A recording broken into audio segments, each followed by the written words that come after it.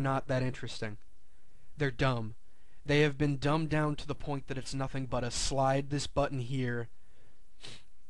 It's like playing a sliding puzzle. It's like a Rubik's Cube. Each puzzle is a Rubik's Cube, and that's it.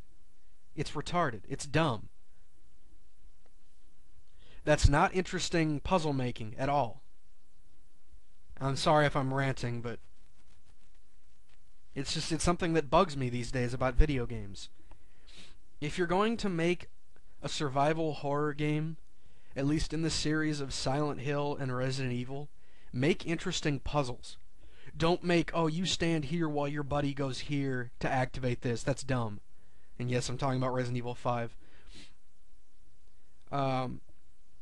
Resident Evil 4, none of those puzzles were interesting. There were no puzzles, really, at all. Silent Hill 4, as far as I can think, there are no puzzles at all. Silent Hill 5, there are puzzles, but they're dumb. They're dumbed down. Oh, kitty cat. They were what I was talking about before, where it's a Rubik's Cube. That's it. You get a sliding puzzle, you slide the pieces, and you're done. That's it. At least here in Silent Hill 1, there are puzzles like, I'm not sure if I've already done it or not, wasn't paying too close attention to the video. The piano. The piano actually has a puzzle you have to figure out. You know, which button do I push first? Some would say that's on the same level, it's just applied differently. I say that's not the case. I would rather do that than make a slidey puzzle as one of the puzzles. That's dumb to me. That does not make a challenging puzzle.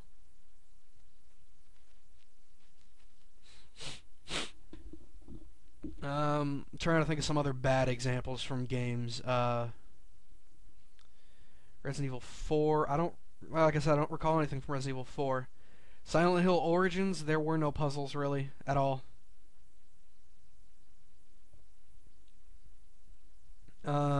It's just I can't think of anything. These older games had better puzzles. They were harder to figure, well, maybe not harder to figure out, but they at least made you rack your brain more than slide this piece here, slide it down, slide it left, slide it up. Okay, I'm done. It's dumb. I guess they did that to make games more easily accessible to the younger crowds, but you're making horror games, so the excuse there doesn't work. And adults are supposed to be smarter, so I don't see them saying, oh, well, you know, maybe adults can't figure it out. No. And I don't think old Granny's going to be playing Silent Hill, so it's just, I think they use that as an excuse these days. And I keep shooting him to make him go down. But I think they just use it as an excuse for lazy designing. And I don't appreciate it at all. Okay, enough ranting about puzzles. Also in this game, it's harder to come across weapons. Later on, I come across a different weapon than this handgun I'm using. It shouldn't be any surprise, so I might as well just... I won't say it. But, yeah. Weapons are aren't scarce, but there's a limited amount of them. You're not picking up weapons willy-nilly like, ooh, I got the grenade launcher. Ooh, I got the sniper rifle. Ooh, I got the shotgun. Ooh, I got the assault rifle. Ooh, I got this. I got that. It's like... That's the one issue I had with a more recent game called Dead Space, is there's so many weapons. It's ridiculous. Though none of them were as effective as the starter weapon anyway, so who cared? Who cares, I should say. We are nearing the end of the video. God, I rambled for a long time. We're nearing the end of this recording. In fact, I think I stop it in the next room. I might stop it in this room if I'm not mistaken. But, once again, I might have a little bit more time than I thought. Yeah, I got about a minute left. Once again, guys, I am sorry that the audio got cut out.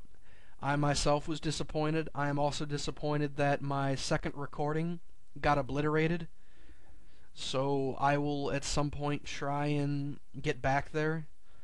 I don't know if I'm going to be able to from my save states, but we shall see. If you have stuck with me through this narration, I appreciate it. I know I didn't make any jokes, it wasn't funny. But that's what the in-game narration is for. But here's where I end the recording. So,